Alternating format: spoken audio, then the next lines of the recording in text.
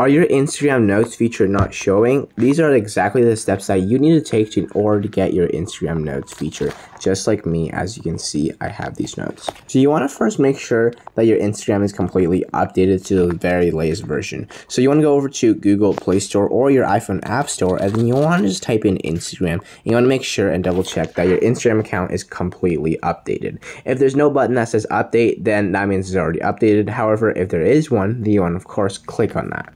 So once it has been fully updated, you want to click on open, and then what you can also do is go over to your home page and then click on the three bars on the top right hand corner. Now at the very bottom, you want to find a button that says update messaging. So if it has an option that says update messaging, then click on that, and that'll basically completely update your DMs to the latest version. However, if that's not an option, that means it's currently already updated to the latest version.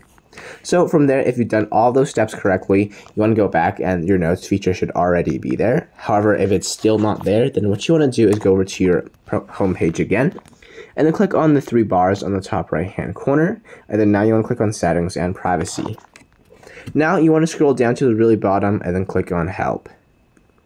Then click on the first option that says report problem without shaking, and then include and continue. Now just tell Instagram exactly that you need them to give you the notes feature.